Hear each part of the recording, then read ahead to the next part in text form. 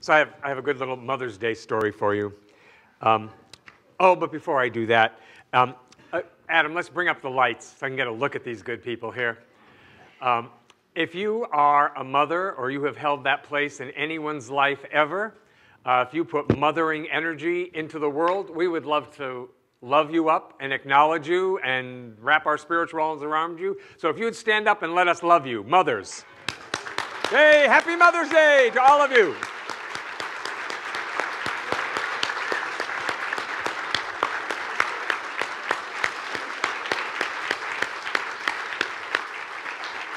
Now, it's a pretty important thing. You know, I think for all of us, mothers are probably our first spiritual teacher. You know, if you think about it.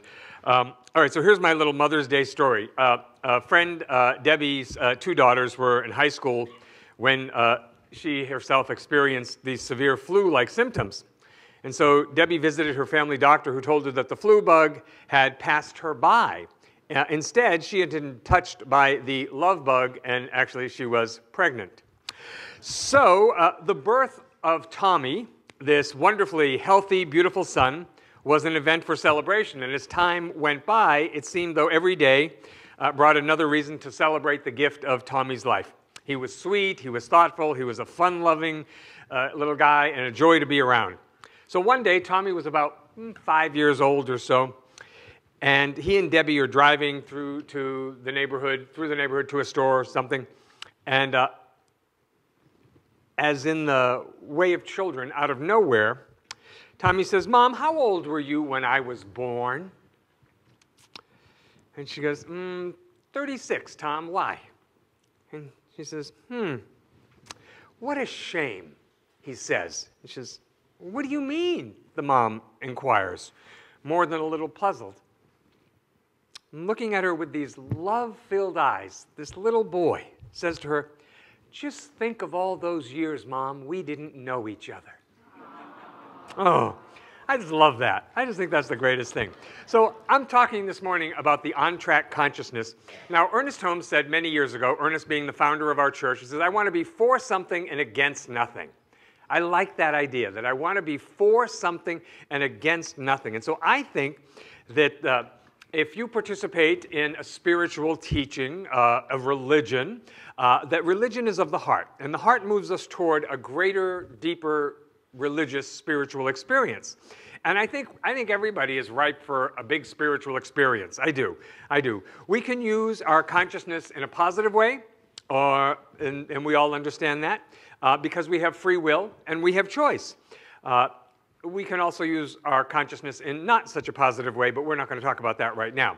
In the study of the science of mind, you know, our goal is always to be more conscious, more awake, more aware, more present, right, of what is true about God, and that also is true about us, because we teach God is not separate or apart from us in any way.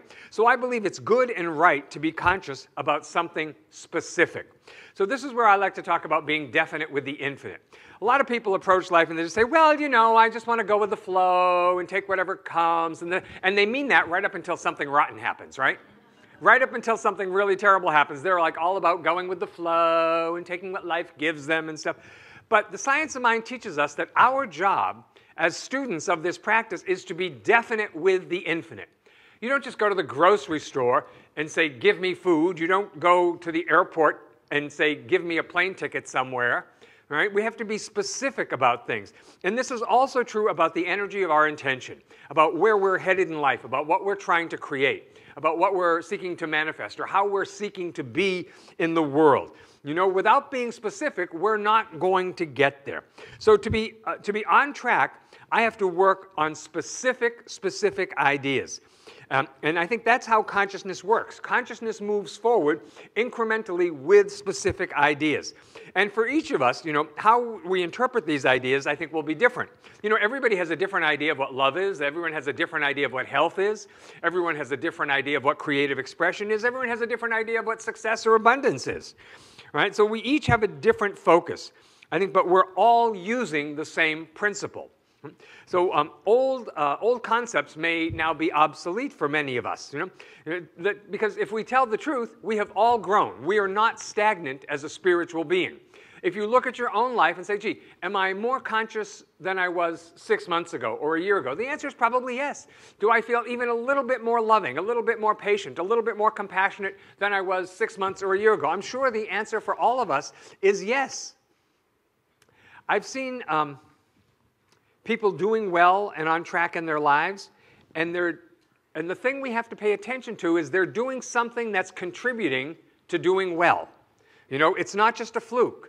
But then what happens is people say, well, I'm doing well, I can let up on everything I'm doing, right? And so when they let up on everything that they're doing, they sometimes seem to experience a slump, right? Or what seems like a slump. And they say, well, the principle didn't work for me. Science of mind doesn't work. I just don't get it anymore. I say, nothing has happened to the principle. The principle doesn't change. But I have seen that our relationship to it does. It's so easy to be a little bit lazy when things are going well, isn't it? To just kind of take things for granted, like, oh, I can ease up. I don't have to pray. I don't have to meditate. I don't have to do my affirmations. I don't have to do all this spiritual work. Things are going pretty well. But when things are going well, we have to look and notice why things are going well. What are we contributing? What are we saying? What are we thinking? How are we being? So I think we have to stay on track. Our inner life has to be a priority, right? The engine of a train has to be fed again and again and again. You can't just say, well, I meditated once a couple months ago. That should hold me for a long time. It's not going to do it. It's not going to do it. And why it's not going to do it is because life is happening all around us. We're constantly being bombarded, with thought forms. So I think our consciousness has to be fed. It has to be stimulated. And I think what we want to feed it with is we want to feed it with great ideas. We want to feed it with great possibilities. We want to feed it with ways that we can move forward in a healthy, a prosperous kind of way. Because life is constantly challenging us to develop and grow. Had you noticed that? You never get to sit in one place for too long. So I think we don't grow by always looking at where we were, right? Because you can't drive a car exclusively looking in the rearview mirror, right? At some point, you're going to have to look forward, not just in the rear view. And we don't grow in life by exclusively looking at where we've been. We grow by new ideas. They fill and become a part of us and outflow into our experience of life. It's impossible for great new ideas to come to us if we're just so completely satisfied and believing that we're doing all we can and I should just be happy with what is. No, they come to, great ideas seem to come to the busiest people. Isn't that how it goes? Right? The most active people, who know that they are always ready for the next step in consciousness, that's where great ideas show up. They're thinking beyond their current state. Right? In the Bible, there's a phrase that I used to really struggle with, and it was this. It says, unto him who hath, it shall be given. That seems so unfair to me. If you already hath, why are you the one being given? Right? But when I think about it now, I think, oh, it's not that God is favoring somebody who already has. It's a thing about consciousness, because consciousness attracts more of what it is. So if you see yourself as somebody who has, somebody has something of value to give, then the universe will give you more opportunities to give your value. If you are somebody who has love to give, the universe will bring people and situations into your life where you get to give your love into the world. Right? So it's really about consciousness. If you see yourself as somebody who lacks, well, that's what the universe is going to respond to. But if you see yourself as somebody who has value, then the universe says, yes, you have value, and is going to open up doors for you to give that value. You want something done. The old saying is like, oh, if you want something done, who do you give it to? A busy person, right? We've all heard that. But I think that part of that is that a busy person just knows how to keep moving forward, right? So I'm going. Let me say it like this: that in the science of mind, we teach that God, that spirit, that infinite intelligence, that divine consciousness is the very self of who we are. That's not an arrogant thing to say. It would be if we were saying it's only true about us and not true about anybody else. But the fact is, it's true about every single man, woman, and child on the face of the earth. So here, there are two guys who are sitting in a bar drinking. and drinking and drinking and drinking. And one turns to the other and says, "You have got to stop drinking. Your face is getting blurred." Okay? Why I share that is because humanly we're trained to react to appearances, right? That Jesus had, even Jesus had the appearance of three temptations. But as time passes, I'm more convinced that it is the wisest and best idea to fix our attention on the good, right? The loving, the beautiful in life, and dwell as little as possible on the rest, right? Why? One reason is we become what we contemplate. What you focus on increases. You know, there are butterflies in nature that become the color of the foliage they settle on. I just think that's an extraordinary thing. What an incredible principle of intelligence that's operating through everything, that even a butterfly develops in such a way that it can be completely hidden in the foliage. I mean, like, wow, there is some intelligence happening there. Things like worry and concern and resentment and gossip and all those other unproductive things never ultimately serve us. They just don't. They keep us small. They keep us from thriving. They hold us back. So we have to direct our minds in a positive manner. We really do. It is only in this way that we will rise above whatever the apparent limitations are in the world that we live in. So I don't know if you've read The Little Prince by Saint-Exupéry. I loved that years ago. I used to really enjoy that book. And particularly, I thought the artwork was stunning. But he says, "You give birth to that on which you fix your mind." There it is again. There's our teaching. That's the science of mind. You know, and like the children's story of the little train that could, another children's story, progress depends on diligence and perseverance. I think I can, I think I can, I think I can. I know I can, I know I can, I know I can.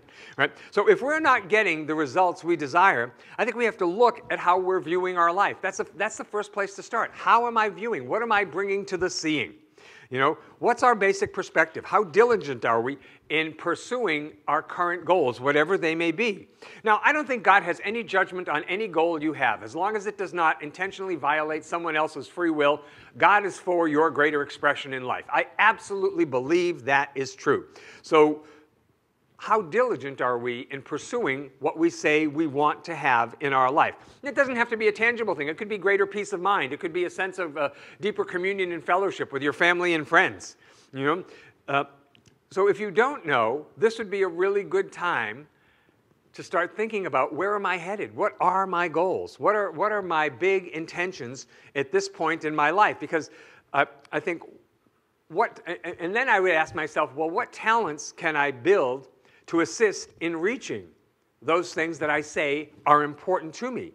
You know, do we think our creativity is accelerating, or do we think it's diminishing? Do we think the love in our life is expanding, or do we think it's just frittering away? And on and on and on. I think, you know, what I ask myself is, you know, can I focus on what I need to do and let the extraneous distractions just pass by? Now, I know that's hard because, you know, distractions, look, I have shiny object syndrome as much as anybody. You know, I'll be going along, doing what I'm doing, and then I get distracted. You know, it's like when I take my dog for a walk and all of a sudden there's a squirrel. Oh, you know, we'll just be going along swimmingly, but then that squirrel will run up a tree and my dog just goes right up the tree, right behind the squirrel, forgetting that she's a dog, not a squirrel, and at some point falls back out of the tree. Right? So do we know about ourselves, you know? Can we stay focused on our higher purposes in life, right? Because it's easy to major in the minors. You know, those little nit things that get on our nerves. It's easy to be so caught off guard or so taken up in those things that we don't do the bigger stuff that we came here to do. I know we all encounter seeming obstacles. I get it. Everybody experiences some adversity. But where will we focus when we do? When I experience that adversity, when I experience that obstacle or difficulty, where am I going to put my focus? You know, blame isn't it. I know that. We know better. It's not productive. It's not healing. So let's look for new evidence that we are doing better than we thought. That we are all, every person here is on the grow. And there's evidence in your life to prove it. Now, you may be the only one to know it, to see that evidence. Because life is a creative endeavor. Every moment has a seed of opportunity. Every moment we live has a seed of greatness within it. Right? In Chinese philosophy, Lao Tzu, in the Tao Te Ching, some of his teachings reflect the effect of diligence and perseverance, and in the ripple effect of the Tao. So he says, do you want to be a positive influence in the world? So probably most of us do, right? Nobody gets up this morning and says, I'd like to be a negative influence in the world. No, I want to be a positive influence, a force for good in the world I live in. He says, first get your own life in order. You know, ground yourself in the universal principles so that your behavior is wholesome and effective, right? So what this is about, I believe, is that we cannot give what we do not have. We can't show up as different than we really, really are. So I get my own life in order, right? And I behave in a more wholesome way, in a more effective way. And he says, if you do that, you will earn respect and be a powerful influence. So remember that your influence begins with you and ripples outward. Everything in our life starts where we are, and there are these ripples, like when you throw a stone into a pond. You know, so be sure your influence is both potent and wholesome. Yeah. So how do we know that this works? All growth spreads out from a fertile potential nucleus. Now, what I'm here to tell you today is that you are that nucleus. You are that nucleus in your life. You know, and so what makes that nucleus fertile and potent is what we feed it, right? Our thinking, our believing, our affirming, our praying, all of that. Though another Chinese, little Chinese proverb says, even the tallest tower got started from the ground, right? So we're all working with the same kind of stuff. Every one of us is capable, I believe. You know, with perseverance, we will make progress. We will complete our goals. We will achieve greater things. You know, and on track, we will have higher self-esteem. We'll feel better about ourselves. We'll feel better about the people in our lives. We'll be happier.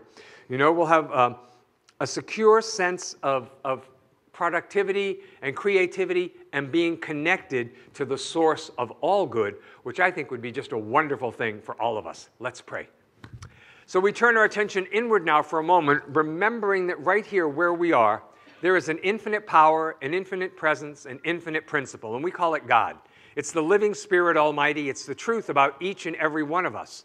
We are emanations of divine consciousness, and so therefore, all of the qualities and attributes that exist in the infinite mind exist in us here and now today.